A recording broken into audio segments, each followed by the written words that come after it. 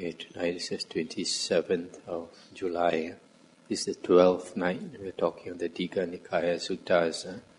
Yesterday we started on Digha Nikaya number 16, so we continue today on page 244. And when the Lord had stayed at Ambapali's grove as long as he wished, he went with a large company of monks to the little village of Baluva where he stayed. Then the Lord said to the monks, "You monks should go to anywhere in Vesali where you have friends or acquaintances or supporters and spend the rains there. I shall spend the rains here in Baluva." "Very good, Lord," replied the monks. And they did so. But the Lord spent the rains in Baluva. And during the rains the Lord was attacked by a severe sickness with sharp pains as if he were about to die. But he endured all this mindfully, clearly aware and without complaining. He thought, "It is not fitting that I should attain final Nibbana without addressing my followers and taking leave of the Sangha of monks. I must hold this disease in check by energy and apply myself to the force of life." He did so, and the disease abated. Then the Lord, having recovered from his sickness, as soon as he felt better, went outside and sat on a prepared seat in front of his dwelling. Then the Venerable Ananda came to him, saluted him, sat down to one side and said, "Lord, I have seen the Lord in comfort, and I have seen the Lord's patient enduring. And Lord, my body was like a drunkard's. I lost my bearings, and things were unclear to me because of the Lord's sickness. The only thing that was some comfort to me was the thought, the Lord will not attain final Nibbana until he has made some statement about the Sangha of monks." And the Buddha said, "But Ananda, what does the Sangha of monks expect of me? I have taught the Dhamma, Ananda, making no inner and outer. The Tathagata has no teacher's fist in respect of Dhamma. If there is anyone who thinks I shall take charge of the Sangha, or the Sangha should refer to me, let him make some statement about the Sangha. But the Tathagata does not think in such terms, so why should the Tathagata make a statement about the Sangha? Ananda, I am now old, worn out, venerable, one who has traversed life's path. I have reached the term of life, which is 80, just as an old cart is made to go by being held together with straps. So the Tathagata's body is kept going by being strapped up. It is only when the Tathagata withdraws his attention from outward signs and by the cessation of certain feelings enters into the signless concentration of mind that his body knows comfort. Therefore, Ananda, you should live as islands unto yourselves, being your own refuge, with no one else as your refuge. With the Dhamma as an island, with the Dhamma as your refuge, with no other refuge. And how does a monk live as an island unto himself, with no other refuge? Here, Ananda, a monk abides contemplating the body in the body, earnestly, clearly aware, mindful, and having put away all hankering and fretting for the world. And likewise with regard to feelings, mind, and Dhamma. That, Ananda, is how a monk lives as an island unto himself, with no other refuge. And those who now, in my time or afterwards, live thus, they will become the highest, if they are desirous of learning." Stop here for a moment. This part is quite important. You see, the Buddha says, "I have taught the Dhamma, Ananda, making no inner and outer. The Tathagata has no teacher's fist in respect of Dhamma." So here he's saying there's no inner and outer circle of disciples. Just like when you compare with the Chinese tradition, they have what they say, Lai Sun, Gua Sun, Loi Xin, Noi Xin, inner grandchildren and outer grandchildren. The inner one is closer to them, namely the son's children, while the daughter's children are considered outer. So there's a discrimination. for the Chinese regarding the male and the female. But here the Buddha says there is no inner and outer circle of disciples. Also, there is no teacher's fist in respect of Dhamma. In other words, he does not hold back something in his fist. But in the Mahayana teachings, they contradict this. They say that the Buddha did not teach the Mahayana Dhamma to his disciples, to his Savaka disciples, because they didn't have the wisdom to understand the Mahayana teaching. So the Buddha, they claim the Buddha hid the Mahayana teachings in the ocean, and then after 500 years, this Longsu Pusa, his Pali name is Nagarjuna. He claimed he went to the dragon palace underneath the sea and took out all the Mahayana sutras. But there's no such thing. The Buddha says he does not hold back some of his teachings, and that he does not discriminate inner and outer circle of disciples. So why would he not want to teach Mahayana teachings? If it was the Buddha's teachings, he would have taught his disciples then. Also, you see, when the Buddha is 80 years old, has come to life's end. The Buddha, every now and then, he feels discomfort and pain. So he has to go into the signless concentration. Then only he knows some comfort. So, this last part, in some other suttas, they translate it as, be a lamp unto yourself.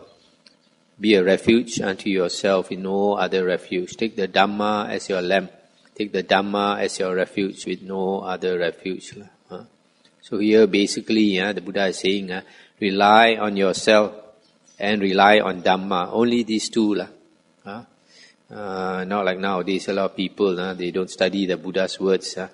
They don't know that there's so much the Buddha has said. The Buddha says his teachings are complete, perfect and complete. There's no need to add to his words. But nowadays a lot of monks go all over the world looking for a famous teacher.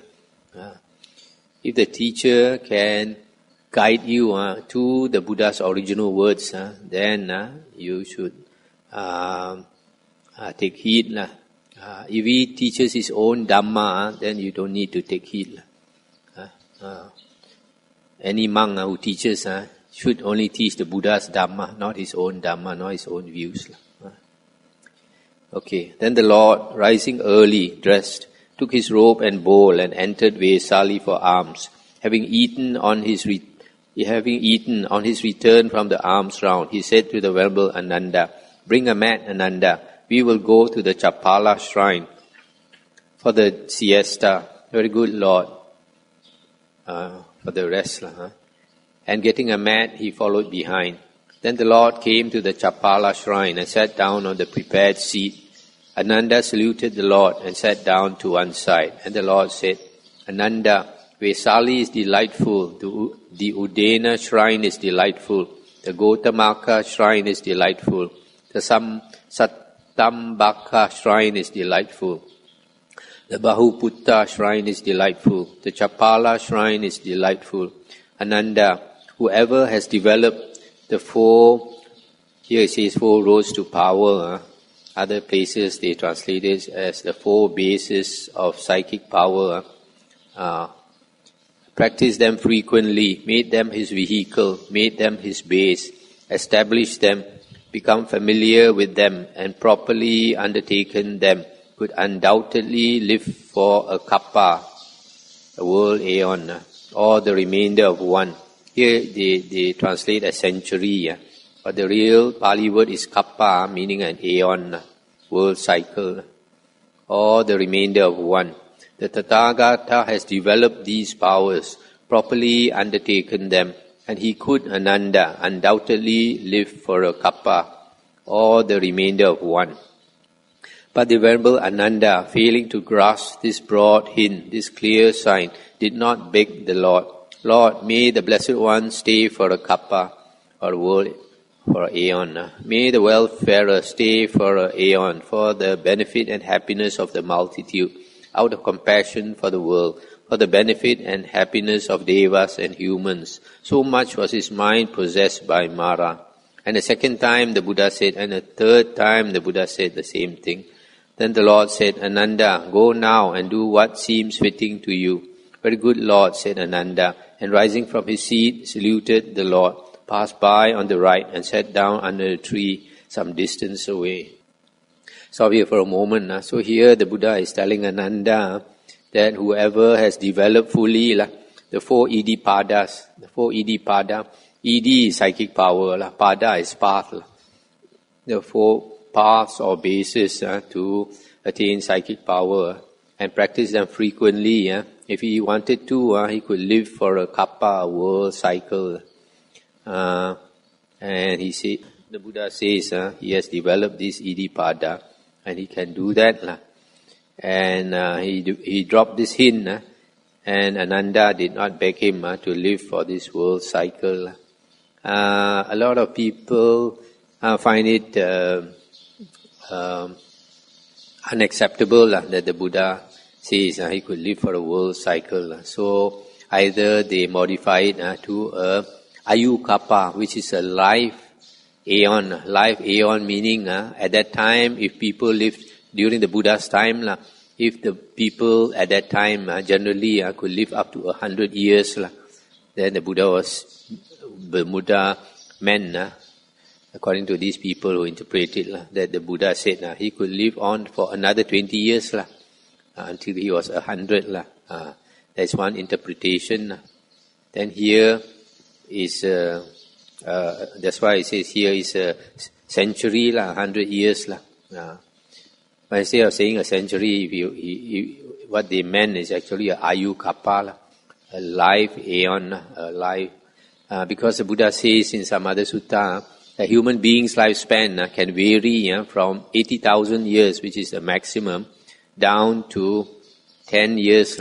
That's why when I was young and I studied the Bible in school, I remember that they said the ages of some of these early sages like Moses and Abraham or something in terms of like 25,000 years and all that. But nowadays, because they think the figure is so ridiculous, they don't understand that lifespan can go so high. They have reduced all those. If you look at the modern Bibles, all the ages have been reduced. So this Nanda, he did not ask the Buddha to stay on. And this was one of the things the Arahants found fault with him. After the Buddha passed away, they found fault with Ananda over a few things. This was one of them. Soon after Ananda had left, Mara, the evil one, came to the Lord, stood to one side and said, Lord, may the blessed Lord now attain final Nibbana. May the well-farer now attain final Nibbana. Now is the time for the blessed Lord's final Nibbana. Because the blessed Lord has said this, Evil one, I will not take final Nibbana till I have monks and disciples who are accomplished, trained, skilled, learned, knowers of Dhamma, trained in conformity with Dhamma, correctly trained and walking the path of the Dhamma, who will pass on what they have gained from their teacher, teach it, declare it, establish it, expound it, analyze it, make it clear, till they shall be able by means of the Dhamma to refute false teachings that have arisen and teach the Dhamma of wondrous effect. And now, Lord, the blessed Lord has such monks and disciples. May the blessed Lord now attain final Nibbana. May the well-farer now attain final Nibbana. Now is the time for the blessed Lord's final Nibbana. And the blessed Lord has said, I will not take final Nibbana till I have nuns and female disciples who are accomplished, etc., or till I have lay men followers who are accomplished, etc., till I have lay women followers who are accomplished, etc. May the blessed Lord now take final Nibbana. And the blessed Lord has said, Evil one, I will not take final Nibbana till this holy life has been successfully established and flourishes, is widespread, well known far and wide, well proclaimed among mankind everywhere. And all this has come about. May the Blessed One now attain final Nibbana. May the well-farer now attain final Nibbana. Now is the time for the Blessed Lord's final Nibbana. At this the Lord said to Mara, You need not worry, evil one. The Tathagata's final passing will not be long delayed. 3 months from now, the Tathagata will take final Nibbana. And so the Lord at the Chapala shrine, mindfully and in full awareness, renounced the life principle. And when this occurred, there was a great earthquake, terrible, hair-raising and accompanied by thunder. And when the Lord saw this, he uttered this verse, gross or fine, things become the sage abjured, sworn. Calm, composed, he burst, becoming shell. Stop here for a moment. So here, Mara has been pursuing the Buddha to enter Nibbana many times. At one time, the Buddha said he will not enter Nibbana until the monks and the disciples are well trained. And then another time when the Mara asked the Buddha to enter Nibbana, the Buddha said he will not enter Nibbana until the nuns and the female disciples are accomplished and well trained, etc. Then another time when Mara came, the Buddha said he will not enter Nibbana until the laymen followers are accomplished. And then another time he said until the lay women followers are accomplished. Then another time he said he will not enter final Nibbana until the Sasana, the Buddhist religion, is established and widespread, etc. So now the Buddha, this last time when Mara came to ask the Buddha to enter Nibbana, then the Buddha said, okay, 3 months time he will enter Nibbana. So this Mara keeps asking the Buddha to enter Nibbana because he doesn't want the Buddha to continue teaching the Dhamma and lead more people across to the other shore to enter Nibbana and leave this round of rebirths. So you see, when the Buddha decided to enter Nibbana, he renounced the life principle. The volition, the sankhara, is the...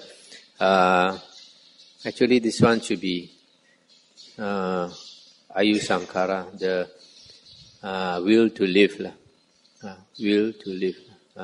So the Buddha renounced the will to live. Then only the Buddha can enter Nibbana. That's why I say in the dependent origination, sankhara always refers to the will to live. If you don't let go of the will to live, you will still live on. And the Venerable Ananda thought, it is marvelous, it is wonderful how this great earthquake arises, this terrible earthquake, so dreadful and hair-raising, accompanied by thunder. Whatever can have caused it? He went to the Lord, saluted him, sat down to one side and asked him that question. And the Buddha said, Ananda, there are 8 reasons, 8 causes for the appearance of a great earthquake.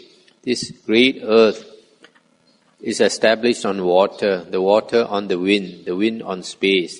And when a mighty wind blows, this stirs up the water, and through the stirring up of the water, the earth quakes.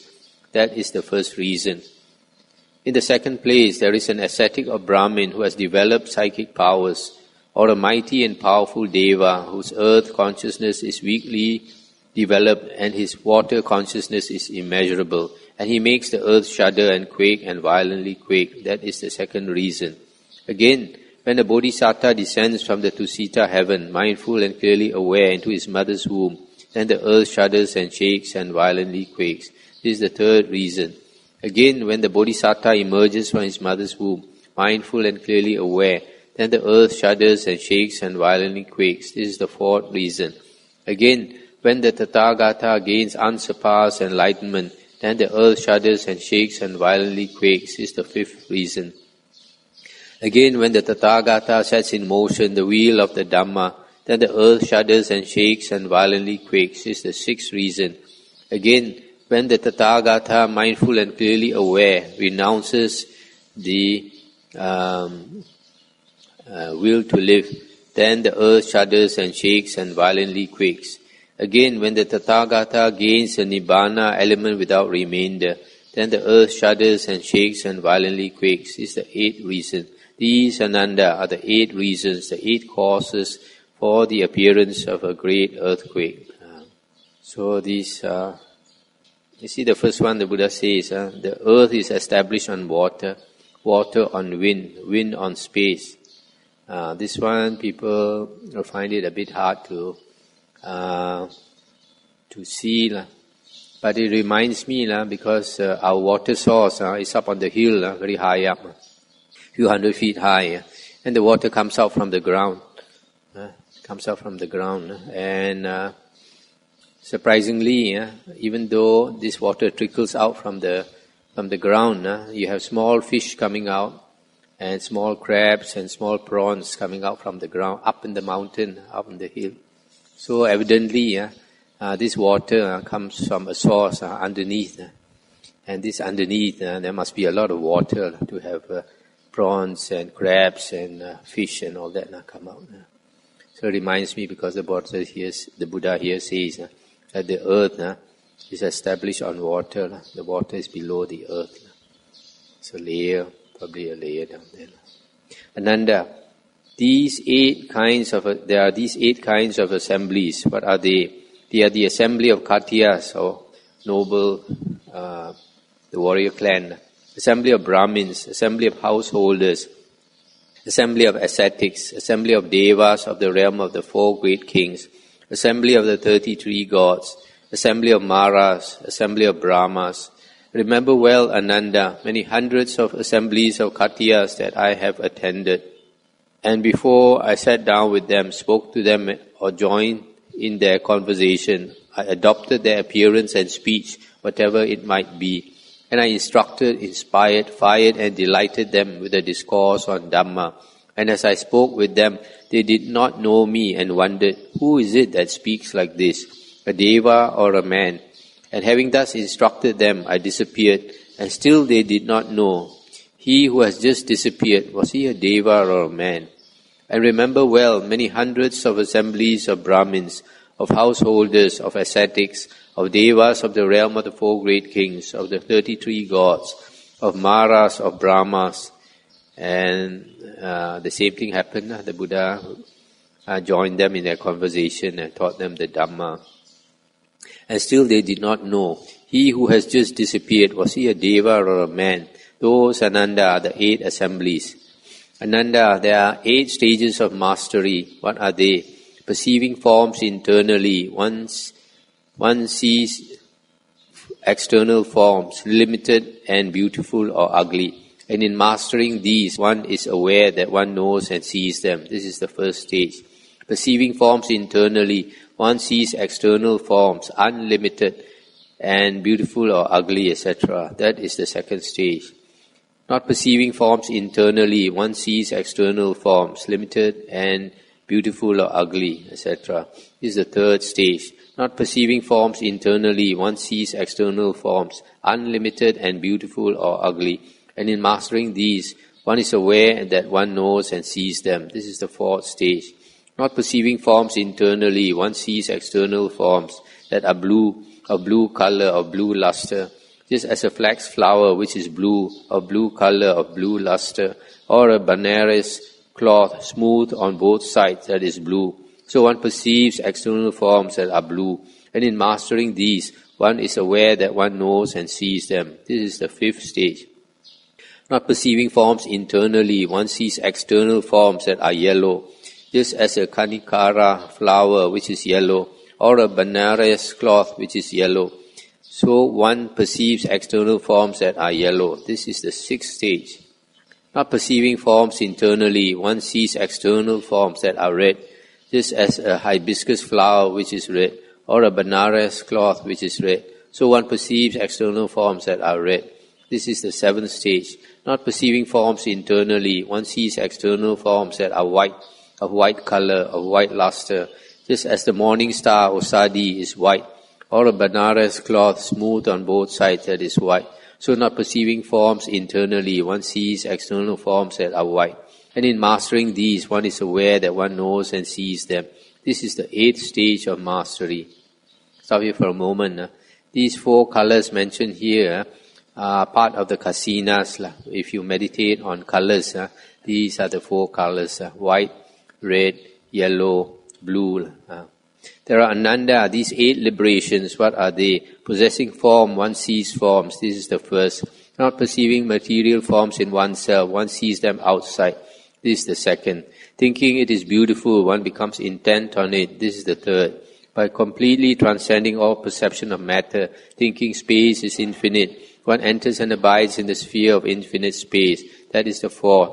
By transcending the sphere of infinite space, thinking consciousness is infinite, one enters and abides in the sphere of infinite consciousness. That is the fifth. By transcending the sphere of infinite consciousness, thinking there is no thing, one enters and abides in the sphere of no-thingness. This is the sixth. By transcending the sphere of no-thingness, one reaches and abides in the sphere of neither perception nor non-perception. That is the seventh.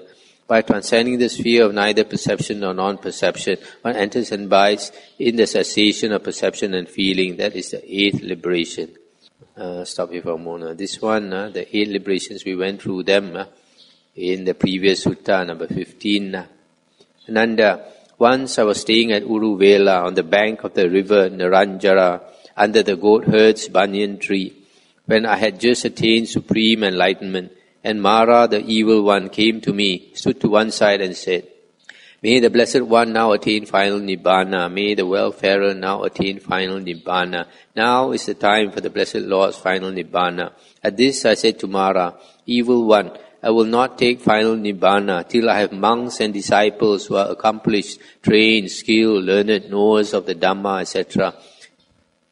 Till I have nuns, laymen followers, lay women followers, who will teach the Dhamma of wondrous effect. I will not take final Nibbana till this holy life has been firmly established and flourishes, is widespread, well known, far and wide, well proclaimed among mankind everywhere." And just now today, Ananda, at the Chapala shrine, Mara came to me, stood to one side and said, "Lord, may the Blessed One now attain final Nibbana. Now is the time for the Blessed Lord's final Nibbana." And I said, "You need not worry, evil one. 3 months from now, the Tathagata will take final Nibbana." So now today, Ananda, at the Chapala shrine, the Tathagata has mindfully and in full awareness renounced the will to live. At this, the Venerable Ananda said, "Lord, may the Blessed One stay for a kappa or aeon. May the Welfarer stay for a aeon for the benefit and happiness of the multitude, out of compassion for the world, for the benefit and happiness of devas and humans." And the Buddha said, "Enough, Ananda, do not beg the Tathagata. It is not the right time for that." And the second time and the third time, the Venerable Ananda made the same request. And the Buddha said, "Ananda, have you faith in the Tathagata's enlightenment?" "Yes, Lord." "Then why do you bother the Tathagata with your request up to 3 times? "But Lord, I have heard from the Lord's own lips, I have understood from the Lord's own lips, whoever has developed the 4 bases of psychic power could undoubtedly live for an aeon or for the remainder of one." And the Buddha said, "Have you faith, Ananda?" "Yes, Lord." "Then, Ananda, yours is the fault, yours is the failure, that having been given such a broad hint, such a clear sign by the Tathagata, you did not understand and did not beg the Tathagata to stay for an aeon. If, Ananda, you had begged him, the Tathagata would twice have refused you, but the 3rd time he would have consented. Therefore, Ananda, yours is the fault, yours is the failure. Once, Ananda, I was staying at Rajagaha, at the Vulture's Peak, and there I said, 'Ananda, Rajagaha is delightful, the Vulture's Peak is delightful. Whoever has developed the 4 bases of psychic power could undoubtedly live for an aeon. But you, Ananda, in spite of such a broad hint, did not understand and did not beg the Tathagata to stay for a century. Once, I was staying at Rajagaha in the Banyan Park, at Robber's Cliff, at the Sattapani cave on the side of Mount Vibhara, at the black rock on the slope of Mount Isigili, at the slope by the snake's pool in Cool Wood, at the Tapoda Park, at the squirrels' feeding ground in Veluvana, in Jivaka's mango grove, and also at Rajagaha in the Madakuchi Deer Park. At all these places I said to you, Ananda, this place is delightful, etc. Whoever has developed the 4 bases of psychic power could undoubtedly live for an aeon. Once I was at Vesali in the Udena shrine. Once I was at Vesali in the Gotamaka shrine, at the Satambaka shrine, at the Bahuputta shrine, at the Sarandada shrine. And now today at the Chapala shrine, I said, these places are delightful, Ananda. Whoever has developed the 4 bases of psychic power would undoubtedly live for an aeon or the remainder of one. The Tathagata has developed these powers and he could, Ananda, undoubtedly live for an aeon or the remainder of one. But you, Ananda, failing to grasp this broad hint, this clear sign, did not beg the Tathagata to stay for an aeon. If, Ananda, you had begged him, the Tathagata would twice have refused you, but the 3rd time he would have consented. Ananda, have I not told you before, all those things that are dear and pleasant to us must suffer change, separation and alteration. How could this be possible? Whatever is born, become compounded, is liable to decay. That it should not decay is impossible, and that has been renounced, given up, rejected, abandoned, forsaken. The Tathagata has renounced the will to live. The Tathagata has said once and for all, the Tathagata's final passing will not be long delayed. 3 months from now, the Tathagata will take final Nibbana. That the Tathagata should withdraw such a declaration in order to live on is not possible. Come now, Ananda, we will go to the gable hall in the great forest. Very good, Lord. Stop here for a moment. So here, Venerable Ananda appealed to the Buddha to stay on for an aeon. But it was too late. He already told Mara that 3 months from now, he will enter Nibbana. And the Lord went with the Venerable Ananda to the gable hall in the great forest. When he got there, he said, Ananda, go and gather together all the monks living in the vicinity of Vesali and get them to come to the assembly hall. Very good, Lord, said Ananda, and he did so. He then returned to the Lord, saluted him, stood to one side and said, Lord, the Sangha of monks is gathered together. Now is the time for the Lord to do as he wishes. Then the Lord entered the assembly hall and sat down on the prepared seat. Then he said to the monks, Monks, for this reason, those matters which I have discovered and proclaimed should be thoroughly learned by you, practiced, developed and cultivated, so that this holy life may endure for a long time, that it may be for the benefit and happiness of the multitude, out of compassion for the world, for the benefit and happiness of devas and humans. And what are those matters? They are the 4 intense states of mindfulness, the 4 right efforts, the 4 bases of psychic power, the 5 spiritual faculties, the 5 powers, the 7 factors of enlightenment, the Noble Eightfold Path. Then the Lord said to the monks, And now, monks, I declare to you, all conditioned things are of a nature to decay. Strive on untiringly. The Tathagata's final passing will not be long delayed. 3 months from now, the Tathagata will take his final Nibbana. Thus the Lord spoke. The wayfarer, having thus spoken, the teacher said this, Ripe I am in years, my lifespan's determined. Now I go from you, having made myself my refuge. Monks, be untiring, mindful, disciplined, guarding your minds with well-collected thought. He who, tireless, keeps to Dhamma and Vinaya, leaving birth behind, will put an end to woe.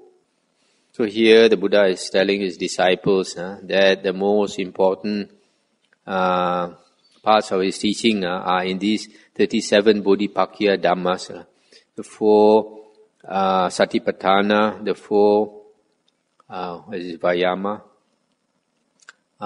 the 4 Iddhipada, the 5 Indriya, the 5 Bala, the 7 Bojjhanga, and the Arya Atangika Magga.